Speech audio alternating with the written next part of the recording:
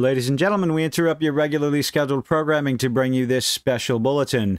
With everything going on in the gaming industry as of late, as time goes on, we're getting more and more interesting information concerning these consulting companies and the games that they've been assisting to make them more diverse and inclusive and bring them up to date for modern audiences. And boy, oh boy, this latest one I read, this is a doozy, coming from that Park Place, good old John F. Trent. Compulsion Games community manager Katie Robinson claims, quote, "I hate gamers," after previously claiming white male gamers were a mistake. My goodness gracious me. Can you imagine? I don't know. We like to play this little game where take the white out and put any other demographic name in there. And if the phrase suddenly becomes unacceptable, well then the original statement is unacceptable. And I was so excited. I'm not going to lie. South of Midnight looked very interesting. The premise, the setting. I ain't touching this with a 10-foot barge pole. As brought to the public's attention by ex-user Screamer RSA, and further highlighted by former World of Warcraft team lead Mark Kern, I believe that's Grums, Robinson announced she was the community manager for Compulsion Games back in September 2023. On Instagram, Robinson wrote, "I'm happy and proud to announce that I've joined the amazing team at Xbox's very own Compulsion Games." They made the list, yes. As their new community manager. I bet you're just so lovely. You're a lovely individual, aren't you, Miss Robinson? Cuckoo-ca-choo. She added, after spending 9+ years in the gaming space as a content creator, I'm excited to begin my journey and make an impact on the other side of the industry. What such a noble goal. As for her post about gamers, she wrote back on February 14th, quote, "Honestly, I hate gamers." My goodness, why would you be so interested in inserting yourself into the gaming industry if you feel such a way about gamers? My goodness, why? Why do you hate gamers so much? Especially when they are potential customers and can put lots and lots of profits in your pockets. Oh, good old Grums, the community manager at Compulsion Games, the studio that, well, this is a rumor, that race swapped their main character after Sweet Baby Inc. involvement, says she hates gamers and says Asians are white adjacent. Oh my goodness.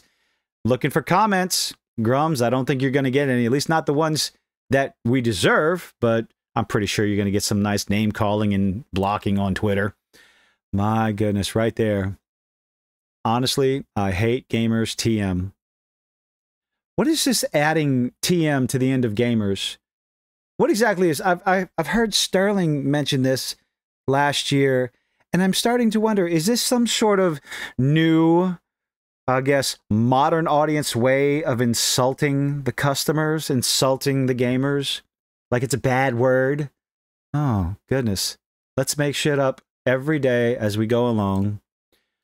The post resurfaced after Kern shared information he allegedly received from a former Compulsion Games developer that the company had changed the race of its main character. Again, South of Midnight, rumor control. In Grums' post, oh, he's got a screenshot. One of the biggest changes of the game were the alterations of the character creation system in Contraband to remove gender differences and allow for random swapping of distinct male and female body parts, facial hair, and more.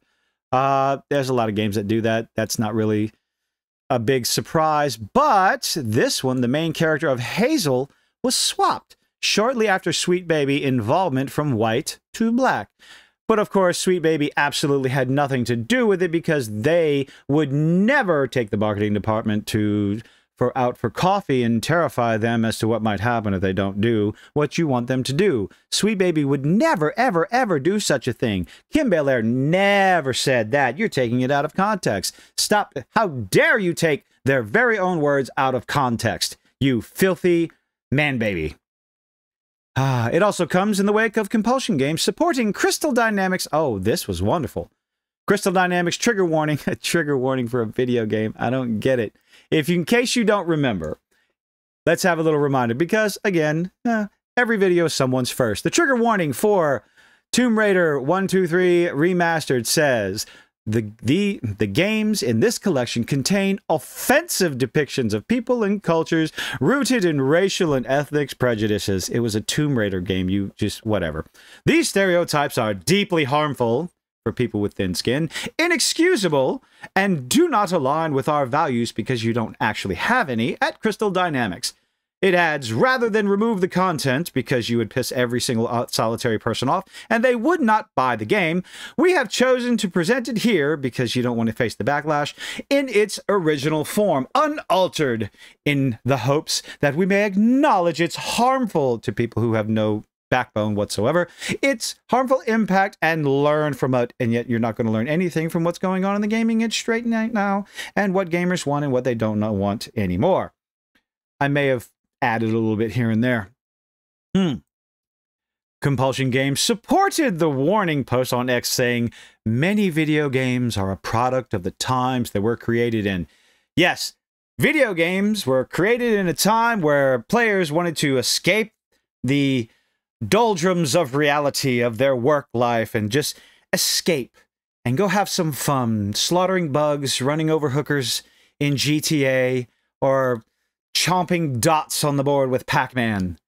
Escaping the nonsense of the real world to sit down and have some fun and not have to worry about being preached to. And even the dialogue was, oh God, we're getting to the point where the dialogue was better in the 90s than it is today.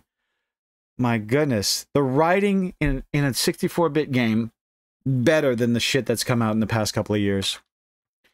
As we look to recreate and remaster, don't you touch on, I think Compulsion Games, definitely a studio I'm going to stay away from unless somebody comes out and they just knock one straight out of the park.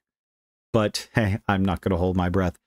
As we look to recreate and remaster these stories for modern audiences, oh, the wonderful modern audience that doesn't have a wallet to purchase your games. They don't exist. They are not a demographic that's going to offer you the money that you need. It's the filthy, toxic man babies that sit there and play video games, whether it's in their mother's basement, as you like to make fun of, or in their penthouse apartment because they just got home from a long day of work. Doesn't matter where they are. You cater to the demographic. Maybe that's a thought. Make a fun game. Helldiver and Pal World. No politics, no nonsense, fun escapism. And people are loving these games. But you decide to be a part of games like Sushi Squad Kill the Justice League, and nobody's playing that. And that's supposed to be a multiplayer, co-op, ongoing, battle pass, seasonal game. And it's DOA. It's important to consider the implication of these harmful portrayals and do our part to rewrite new history. Ah, boy, oh boy. Rewrite new history, not repeat it. Yes, because heaven forbid you would want to repeat the sales figures of the past. Oh dear. Well, don't worry. Keep talking like this, keep putting out these messages, these announcements, and the gamers that you so desperately want to get rid of, that you want to purge, that you hate oh so much, will simply close our wallets, go find independents to play, or just start playing the hundreds and hundreds of games that we bought that were on sale, that we figured we'll play them one day. We'll just go back and play those games. Believe me, I have a laundry list of games that I bought that were because they were on sale that I figured I'll play eventually. Or, I told my dad this, I'll just go dump another 1,000 hours into Cyberpunk 2077 and Phantom Liberty. Because that's just, even with the disaster of a release that was, it wasn't ideologically driven, it wasn't preachy, it didn't bash you in the face with anything. And there are a lot of people out there that would consider it woke. With the character creator, with the bartender, the difference is it didn't smash you in the face with it over and over and over again. Maybe learn from that. Oh, but here's where we get to the good stuff. On top of all this, back in 2022, in an interview with Refinery29, Robinson admitted to posting to social media, quote, "White male gamers were a mistake. The only mistake they made was giving you any money to let you fail upwards to where you are now." She told the outlet, "You're not going to tickle some people's fancy being outspoken or tweeting things like I do when I say white male gamers were a mistake. Gee, you think? Let's go out and insult the majority of the demographic that plays video games." Because again, whether you like it or not, the white male demographic is the majority of people who play video games. Sure, if you want to include mobile apps, telephone games, stuff like that that you can play on the go, yes, 50-50 shot between men and women. But primarily when you're talking about PC and console games, the bread and butter of the video game industry, again, what got you to where you are, failing upward, working with Microsoft and Xbox, it's the white male gamer. Because a vast majority of them have this thing called disposable income. And this modern audience that you are so desperate to get into your game, whatever demographic they may be, we all know who she's talking about when they say modern audience. It's starting to mean something. It's that wonderful little buzzword that has massive, massive meaning behind it. They don't have the disposable income. Whether you like it or not, whether you want to admit it or not, they do not have the disposable income. They're struggling to pay their rent. I'm not trying to be mean about that, but I was there at a time and I was struggling to pay my rent. I'm no longer at that point, and I have a good bit of disposable income that's definitely not going your way. And there are a lot of gamers out there just like me. Tired of your nonsense, tired of your insults. One little thing comes out from one of these studios and my wallet gets shut tight when it comes to any game that you're putting out. And I'm not in a minority. Her lovely little quote continues, "I like to think that my kind of presence acts as a way to kind of show people like, hey, you can be outspoken, sure, and there are consequences to the things that you say. Remember? Do you remember that little thing? It's not cancel culture, it's consequence culture. Well, that consequence culture is coming to bite you in the ass because you decided to mess with the wrong demographic. Gamers. They come in all shapes and sizes, all genders, all sexualities, all skin tones, all demographics. And they're not amused with what you have to say. At least the vast majority of them that would put money in your wallet. You can have a backbone and stand for something, which is what the gamers are doing, and still be successful. Because, of course, in the industry, you seem to be failing upward over and over and over again. Later in the interview, while discussing Twitch demographics, Twitch is failing. Twitch is just, that's a dying platform. Unless, of course, you want to see the just chatting, lovely, well, I don't want to call him, you know who I'm talking about. The green screen booty shorts that apparently Twitch decided to get rid of. I thought that was pretty inventive. Give me a break. Twitch demographics, she detailed the streaming platform's demographics are, quote, really just a greater reflection of the society at large outside of gaming. Okay. So, hold on, let me see. She elaborated. Let's see what she says. I mean, we see who sits at the top of society in general. Yes, the people who are entertaining. It's that, and also, oh, the subconscious bias and subconscious racism, as compared to the overt, conscious, deliberate bias and racism that you are displaying, and you and your cohorts, different consultancy groups like you, that are open, upfront, blatant about their bias and racism. But that's okay. That's to be pushed aside and ignored. When most people think about gaming, oh, they have one image in mind, and it's probably some white guy.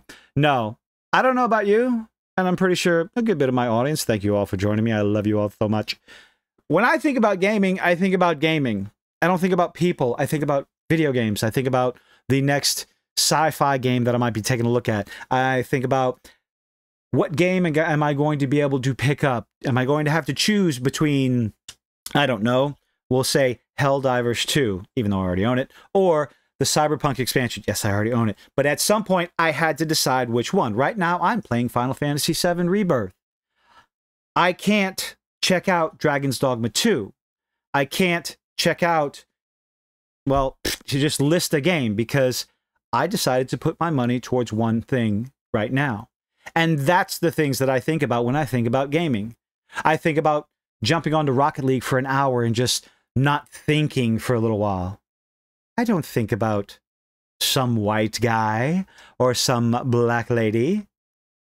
I just think about gaming. This idea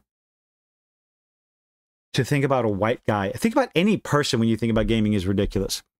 Robinson went on to inform the outlet, if some... This isn't racism, folks. This is not bigotry. No matter what anyone says, you're taking her words out of context and just trying to form a harassment campaign against her because you naughty, naughty cis white boy. If someone white says, I have this apprehension going into a space where there's black people, that ends up being rooted in something more sinister. Who the fuck says that? Who talks like that? The only time I heard anything like that was the lovely young lady, I believe the developers responsible for Validate, who said she only hired people of color, black people, for her team because it created a safe space for her employees, because white people in that safe space, or white people in that space, do not make the space safe because microaggression, microaggression, microaggression. Those are words actually used, caught on video in, well, probably not in 4K, maybe like 1080p if you're lucky. Who says I have this apprehension going into spaces where there's black people? Again, if you're talking about gamers getting online to play video games, they don't care who you are, what you are. The most they care about, are you good? If you're on their team, are you good? Otherwise, you're a scrub that's going to get insulted to get in your head so they can one-shot you on the next round and be done with your sorry self. That ends up being rooted in something more sinister, and that's when you have to take a look at yourself and ask yourself, why do I feel that way? That sounds like something you and the other individuals in your consultancy groups should probably do. Go ahead into the bathroom, take a look in the mirror, and think about the things that you said, the things that you tweeted. I hate gamers. White gamers were a mistake. These are not words that the gamers are saying. But when we stand up to it, when we speak out against it, and when we show off to the world, to the public, to the internet, the things that you yourself are saying, we get called the bad guys. We're the ones going on a harassment campaign? Okay. You make your decision, oh lovely viewer, oh lovely listener of mine. You take the things that they say and you go ahead and make your own decision and vote with your wallet. Make the decision whether or not you want to give Compulsion Game Studios, or Xbox for that matter, any more of your money if these are the people that they're going to hire to work on future games. She also shared that one of her goals, oh boy, this is a good one. One of her goals for the homepages of YouTube and Twitch is to have, quote, I'm just quoting here, don't. Black folks, folks who are queer, trans, brown, disabled, and not be, wait. Black folks, folks who are queer, trans, brown, disabled, and not be outnumbered by 6. That doesn't even make sense. Lord, these quotes hurt my head. We're going to try this one more time. Okay, one of her goals. So I have to decipher this. No, I don't. It's right. The sentence is there. One of her goals is to have black folks, folks who are queer, trans, brown, disabled, and not be, nope, still doesn't make sense, and not be outnumbered by cisgender white people, specifically white men, because you're a racist bitch, and not just during specific Black History Months. That's a corporate problem. That's the problem with the corporations. If you have an issue with all these companies just paying attention to black people during Black History Month or women during White History Month, that's a month now. That's an issue with the corporations who are simply using your demographic, taking advantage and exploiting your demographic, which you are perfectly okay with. Another thing I do not understand, for 28 days or however long the Women's History Month is, and then dropping your demographic like a bad habit as if you were never there to begin with.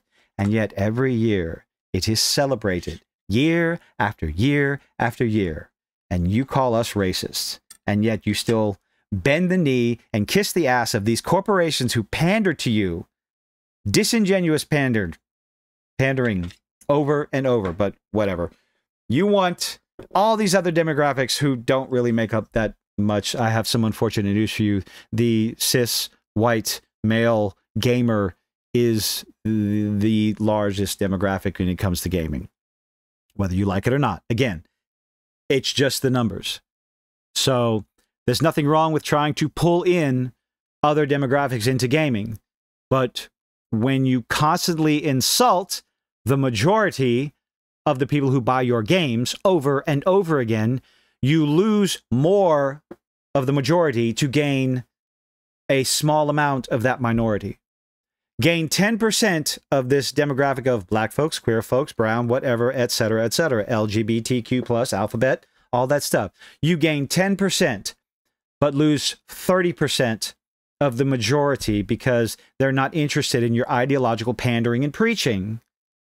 Just make good stories. And honestly, there's a possibility that this game, South of Midnight, although I'm not holding my breath, there's a possibility that this could be a fantastic game with excellent dialogue, good story, interesting setting, good story progression. I'll have to wait for somebody else to play the game because I'm not touching it unless it's good. And like I've said before, and other people have mentioned, I've even gotten into the comment section, gamers will ignore a mass ton of bullshit, ideological or not, if the game is good. There's definitely no denying that. I ignored all the bugs and glitches of Cyberpunk 2077 because I loved the game. I enjoyed the game. No way in hell I could recommend it at the time. I can recommend it now, but you understand what I'm saying.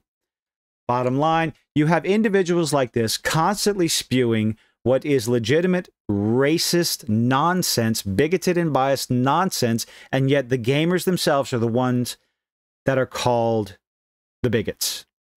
Help this make sense to me. I do believe you will fail, but you're more than welcome to try in the comments. But that's it for now. Leave a like, leave a dislike. I appreciate you making it this far. Do all those nifty little things YouTubers beg you to do. I'm so close to 2,000. Y'all help me out and share the message. Hope to see you on the next one.